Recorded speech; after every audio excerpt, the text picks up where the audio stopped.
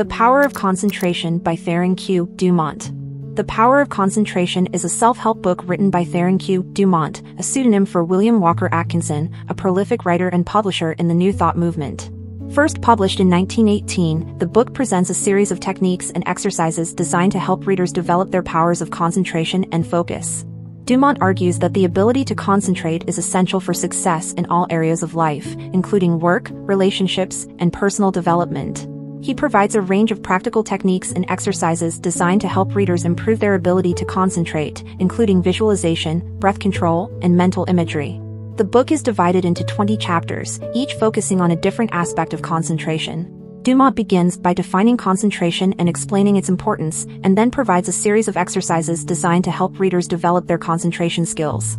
He also discusses the role of willpower, determination, and perseverance in developing concentration, and provides practical advice for overcoming distractions and maintaining focus. Throughout the book, Dumont emphasizes the importance of regular practice and the development of good habits. He encourages readers to set specific goals, create a daily routine, and practice their concentration skills consistently over time. The Power of Concentration has been praised for its clear and accessible writing style, as well as its practical advice and techniques for developing concentration skills. Its emphasis on regular practice and the development of good habits resonates with readers seeking to improve their focus and achieve greater success in all areas of life. Overall, The Power of Concentration is a valuable resource for anyone seeking to develop their powers of concentration and focus.